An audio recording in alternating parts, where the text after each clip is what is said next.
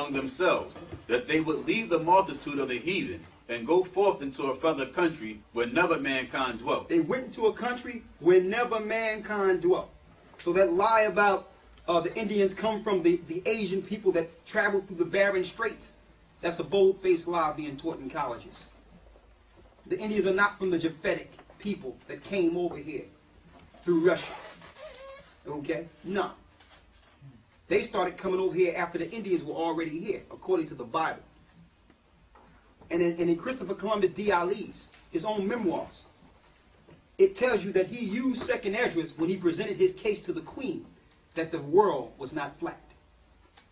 He knew that the world must have been round because the Bible says it, and the Bible says that people would travel to this new world. That's how he got to the new world, or had knowledge of how to get close to the new world. Read. That they might there keep their statutes which they never kept in their own land. And they entered into Euphrates by the narrow passages of the river. They went through the Euphrates River. Go ahead. For the Most High then showed signs for them, and held still the flood till they were passed over. Go ahead. For through that country there was a great way to go, namely of a year and a half.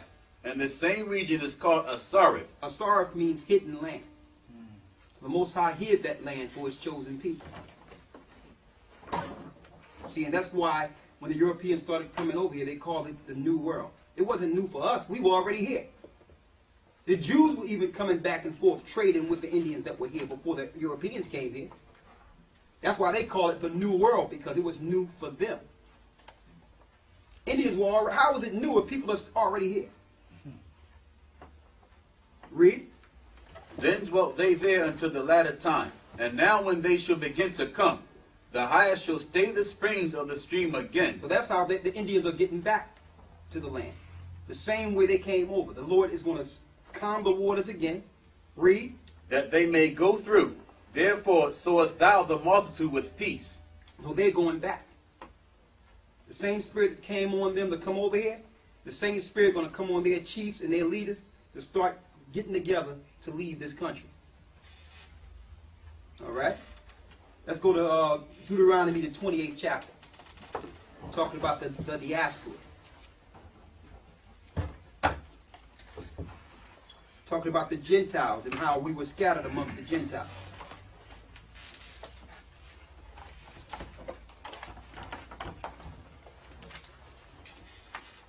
You got that? Let's go to Deuteronomy 28 and 15. But it shall come to pass, if thou wilt not hearken unto the voice of the Lord thy God, to observe to do all his commandments and his statutes which I command thee this day, that all these curses shall come upon thee and overtake thee. The Lord says, if Israel, if you don't follow these commandments I'm giving you on this mount, that all these curses that I'm writing of in these scriptures, that I'm giving Moses, will come upon you and overtake you. You're going to find out that these people are the children of the curse, and there's no way it could be the Jewish people today, because they do not fit the curses. Nowhere in the scriptures do it say a European is going to burn up a few other Europeans, and that's the prophecy of them being the Jews. Okay? I don't mean to be insensitive. I'm just letting you know that that's not in Bible prophecy.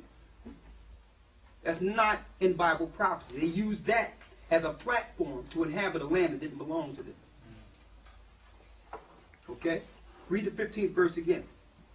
But it shall come to pass, if thou wilt not hearken unto the voice of the Lord thy God, to observe to do all his commandments and his statutes which I command thee this day, that all these curses shall come upon thee and overtake thee. All these curses shall come on you, Israel, and take you down, if you don't follow me. That's what our Lord said. That's what Ahijah told us. Read the 64th verse.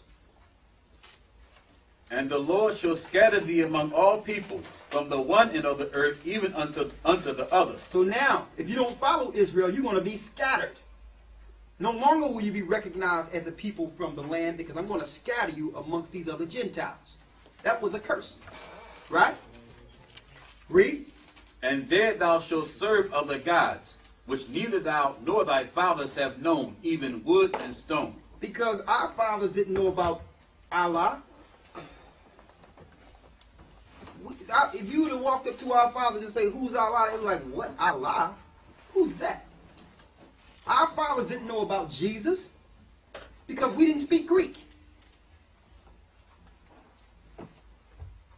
So these are the people that are suffering the curse. You're going to serve other gods that your fathers wasn't serving, even wood and stone. And the two biggest religions are what? Christianity and Islam. The wood representing the cross, the rock representing the Kaaba in Mecca. Wood and stone. We're the people of the curse.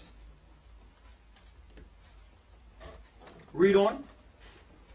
And among these nations shalt thou find no ease, neither shall find no ease. That means we'll get beat, whipped.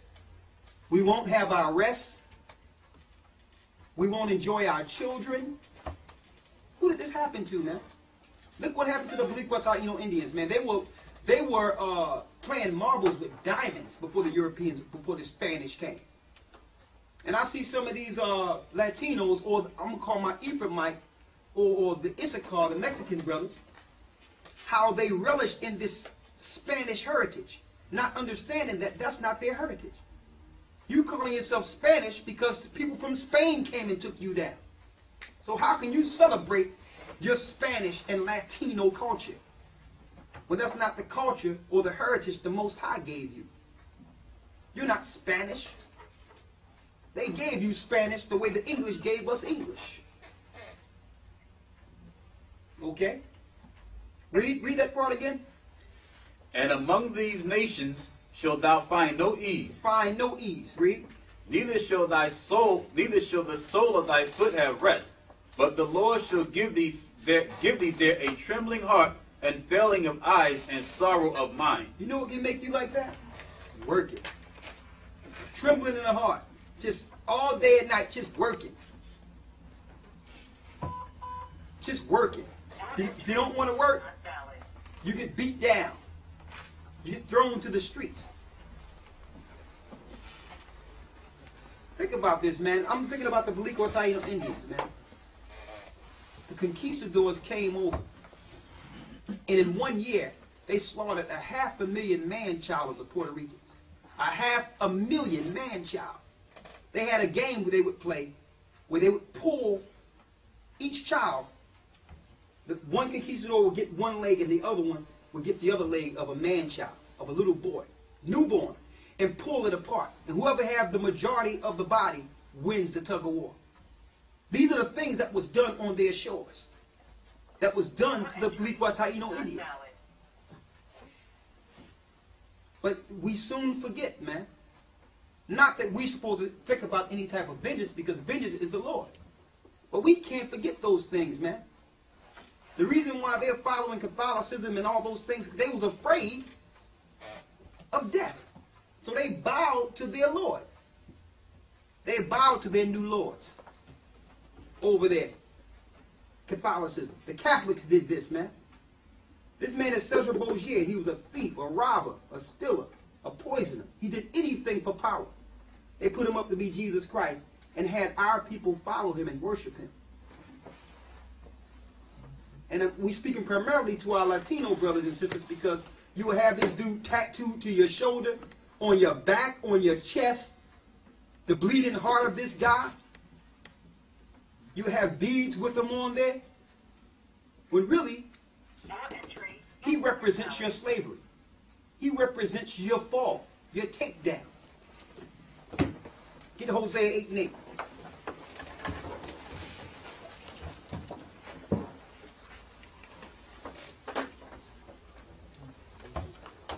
So in order for us to show you